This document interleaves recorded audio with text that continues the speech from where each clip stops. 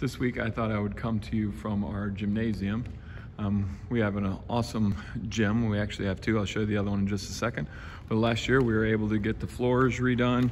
Our gym is able to be divided into two different sections so we can split up our classes.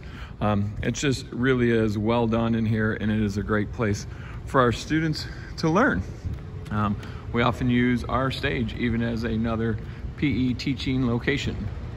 In addition to our upper gym, we have another lower gym. As you can see, it's able to hold two full-size volleyball courts, so it's a great space for our students to learn as well. And as we come in here, we have an awesome fitness room. There's plenty of exercise equipment for our students to utilize. This is oftentimes supported by our parent organization. With their donations, we've been able to purchase new equipment and make sure that all of this equipment is safe for our students to use. It is awesome, and we are fortunate to have this space. I hope you enjoyed the tour of our physical education space. I just want to continue to highlight the wonderful things that we have here at Crestview, so our students are ready to utilize them when we get them back in the building, hopefully sometime real soon. Related to physical fitness, our virtual cross-country meet that was going to be held real soon has been postponed. We're not going to hold it at this time, so if you're planning to participate in that, you're still able to get out there and run, but it's just not going to be part of this. Some important things that are happening next week. So next Wednesday is the end of our first grading unit. So that is the equivalent of what would have traditionally been our first quarter. So it's important for you and your students to check on their grades, look at Infinite Campus, and check on the progress of your students in each of their 4 classes. The other thing that's happening next week for our 6th graders who are not in band, orchestra, or choir, you're going to transition to a new elective. So that information will be available in Infinite Campus. And on Tuesday, they should see a new tile in Canvas for them to go on and find out the information about their new teacher and to be able to find the new Zoom links for that class.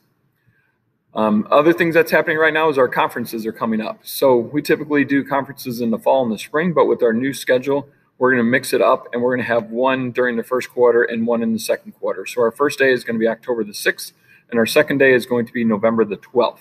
You'll receive an email next week that details the information about how you can sign up using our Pick a Time system. So look for that in next Thursday's weekly update. Besides conferences, there's another way to make sure our students are staying up to date and being able to get the help that they need from their teachers, and that is through their office hours. So every day, teachers are available from 2 to 2:30, and on Tuesday through Friday, they're available from 8:15 to 9 o'clock. That is a great opportunity for students to be able to ask questions, get help with homework, other support that they may need. All they have to do is log into their Zoom, and the teacher will be there waiting to help. So please make sure your students are taking advantage of those times, especially if their grades are not where you would like them to be. Some other things that are happening, we are hosting our virtual book fair. You can find that information on our library page on the Crestview's website. Our Got Your Backpack program is something that typically we hold within Crestview and support our families that might need some additional help with some meals. Our CPO usually operates that, but during our at-home time, we're doing in conjunction with the district-wide Got Your Backpack program. But we could still use donations, and there's a list of things that you can donate within our email. And you can either take those directly to the donation site, or you can drop them here off at Crestview, and we'll be happy to get them to the proper location. Our CPO is also sponsoring our Principal's Coffee, which will take place on 9/23. It's going to run from 9:30 to 11. It's going to operate through Zoom, and the Zoom link is in the email as well. We have 3 different things that we're going to highlight during that time. We're going to have an instructional technology person there that's going to help you learn how to navigate through Canvas from the parent lens. Our counselors are going to be there to provide you with some information about how you can help your students cope during this time. And we're going to have our leader of our community partnerships in prevention, which is our new name for our drug-free coalition.